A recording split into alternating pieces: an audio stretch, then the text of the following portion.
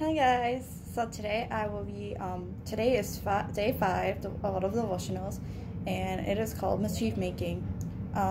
Bible tip: Be not thou envious against the evil man, neither desire to be with them, for their heart studieth destruction, and their lips talk of mischief. Proverbs 24:1-2. Timely tip: Some people think that being full of mischief is being very clever, but the dictionary defines it as performing harm, making damage, trouble or vexation, a harmful quality or character, something that annoys and causes trouble. This is what the Bible says about those who make mischief. Why boastest thou thyself in mischief, O mighty man? The goodness of God endureth continually. Thy tongue deviseth mischief like a sharp razor, working deceitfully. Thou lovest evil more than good, and lying rather than to speak righteousness. Selah. Thou lovest all devouring words, O thou deceitful tongue. Psalm 52:1-4. Does this sound like the description of a Christian who is living for the Lord? Surely does not. Perhaps you have heard parents say of their children they are so full of mischief.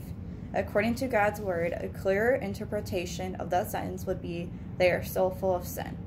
Mischievousness is sin. It causes trouble and harm. It annoys and vexes. It is damaging. A Christian young man said, "I guess I'm just full of the devil." As he spoke, a smile played on his lips. He thought he was making a clever statement about himself, but he was actually revealing a horrible truth. The devil had control of his actions. Mischievousness is nothing of which we are to be proud. It is nothing to be laughed at. It is rather something to be prayed about.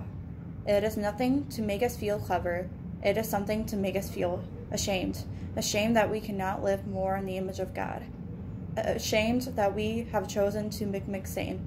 Ashamed that we have become so twisted in our thinking that we cannot find a better pattern for our lives. Remember, being full of mischief is being full of sin. The final tip: mischief-making isn't smart. It just copies Satan's art. In the additional reading of the Bible, it is Psalms 52:1-9.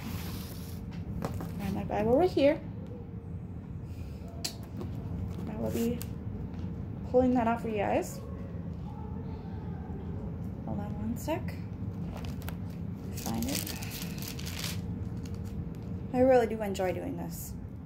I really do enjoy doing these devotionals because I don't know, I love sharing stuff with you guys that is from the Lord, and I just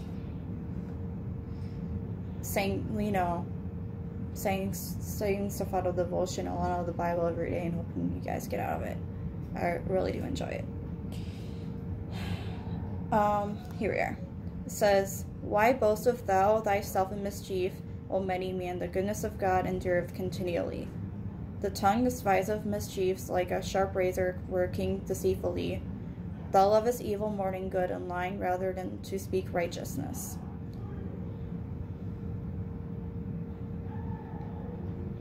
Selah.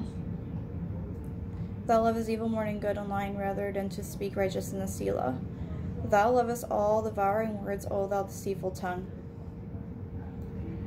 God shall likewise destroy thee forever. He shall take thee away, and pluck thee out of thy dwelling place, and root thee out of the land of the living. Selah.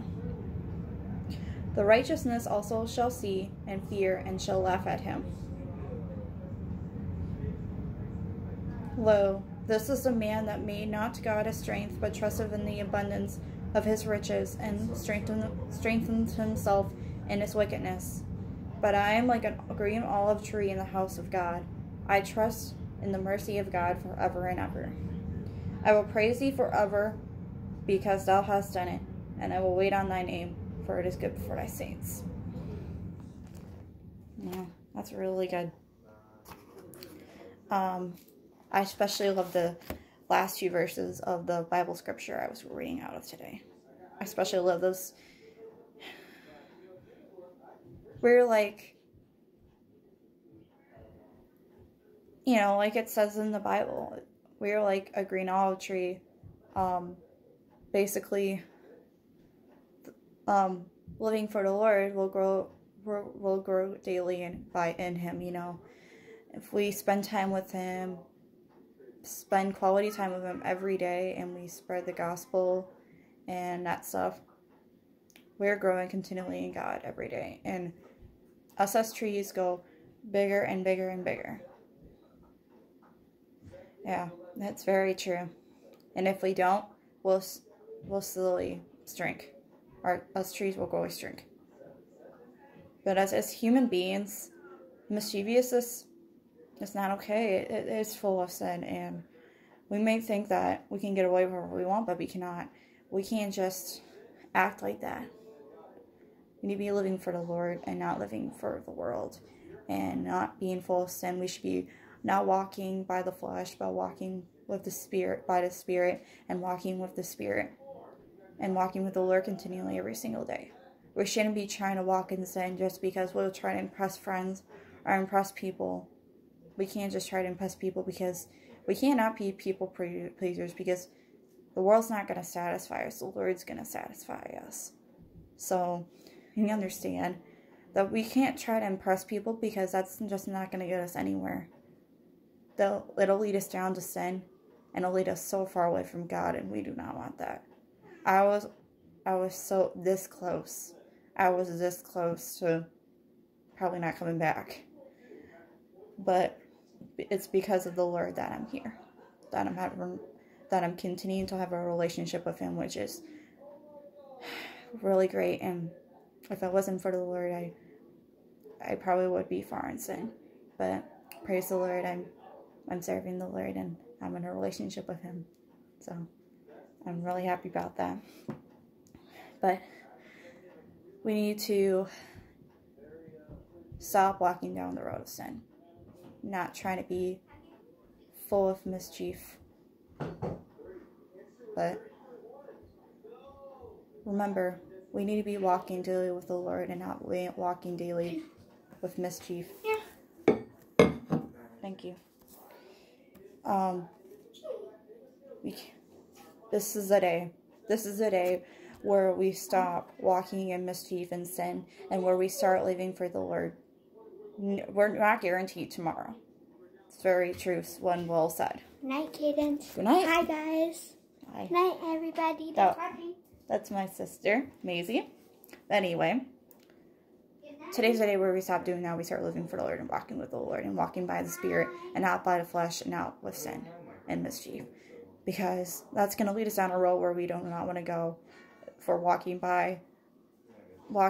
in sin and by the flesh and by mischief. It's going to lead us down a road where we do not want to go, and it's going to lead us so far away from the Lord. And I'm just telling you, please get out of that road and start going back on the road where the Lord wants you to be, on a path where the Lord wants you to spread the gospel. Spend time with Him every single day. And just being a light for Him to others. It's time to get out of that sin. Please. I really hope you got something out of this devotional. I know I did.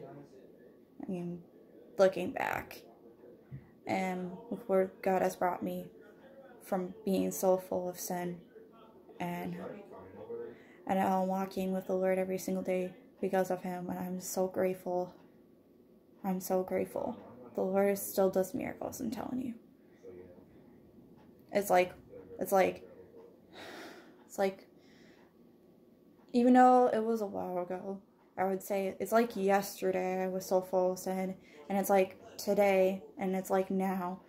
I'm so close to God, and it's because of the Lord, and I am just so grateful. I'm so grateful that He brought me back to Him, and then I went back home to Him, because look where He's doing my life. I never wanted to leave in the first place. I'm so glad I'm back, and I never want to leave His side again. God is so good. But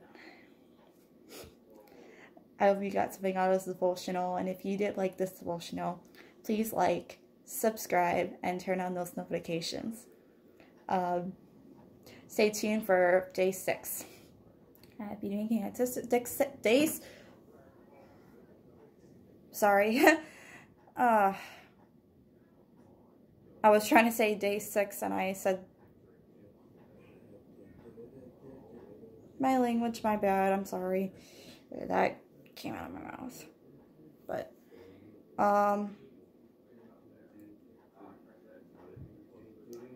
again, have a great day. Day 6. I meant to say day 6. I'm sorry, my bad. I did not mean to say that. I don't do that, but I was trying to sorry. I'm stumbling my words. I say things I don't mean to say like that, but I'm trying to say day 6.